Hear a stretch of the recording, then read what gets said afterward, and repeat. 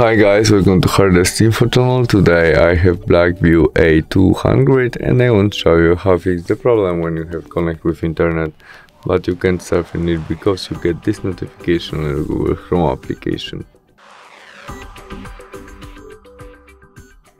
To fix it, tap on our button and go back to the main menu, open settings, application, scroll down and choose system.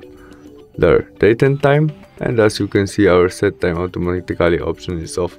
To fix our problem we need to change it from off to use network provided time.